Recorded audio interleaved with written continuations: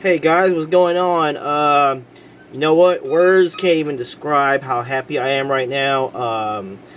Beating Tech in Lubbock, that's a big deal. Let's face it. I don't want to hear the Mike Leach excuses. Baylor was Texas Tech was undefeated coming into this game, and like I said, a win in Lubbock is a win in Lubbock.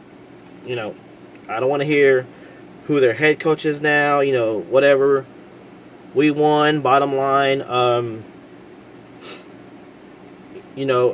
Had we lost, I wasn't going to use Jeff Fuller left the game because of injury card. What else? We didn't play we didn't play outstanding. I'm not gonna lie.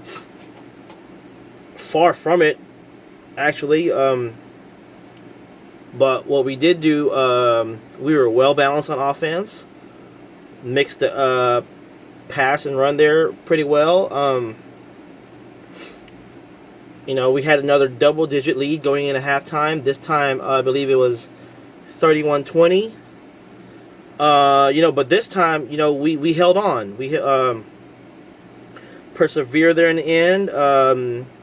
Tech was a onside kick recovery away from having a chance to win at the end there. Crazy. Obviously, the blocked field goal was huge.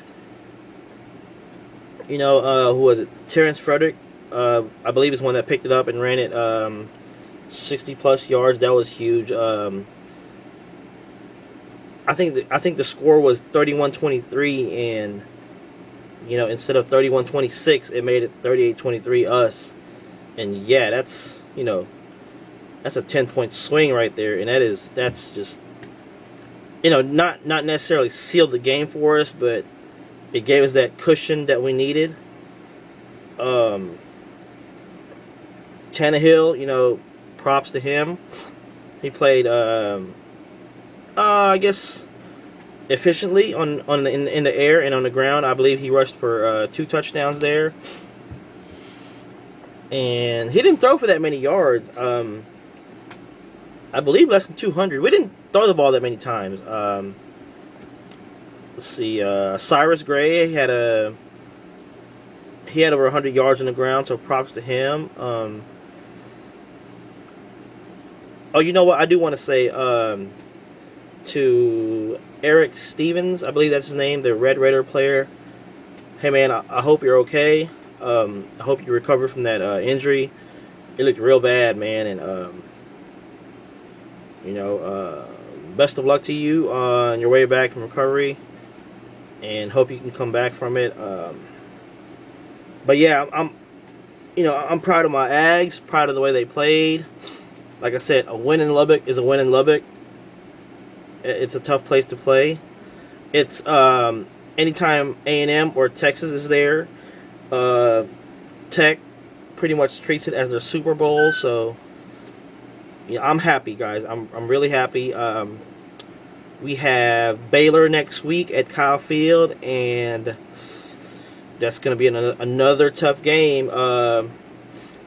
Robert Griffin III is probably one of the best. He's in the top 5 quarterbacks in the nation.